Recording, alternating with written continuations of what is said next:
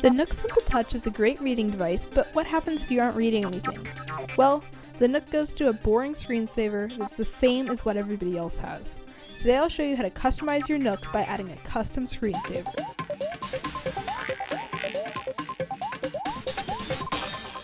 So first, let's get to what you're going to need.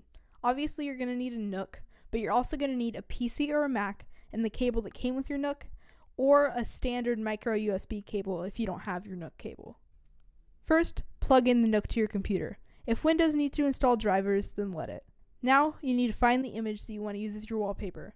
This can be from Google Images, or you can get it from your local hard drive, but for the best results, you want to find one that has a portrait orientation.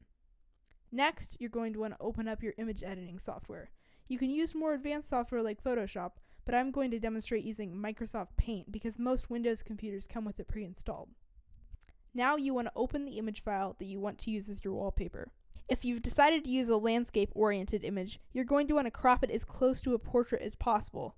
You can do this using the selection tool.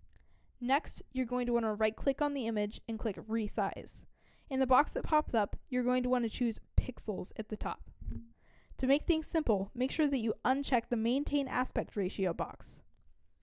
Now you want to change the horizontal value to 600 and the vertical value to 800. Now you can click OK.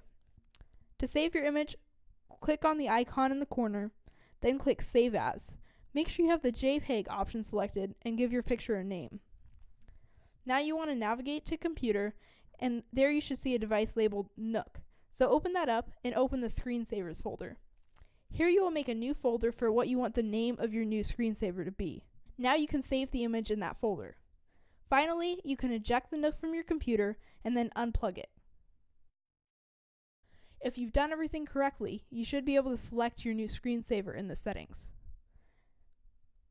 Thanks for watching, and I'll see you in the next video.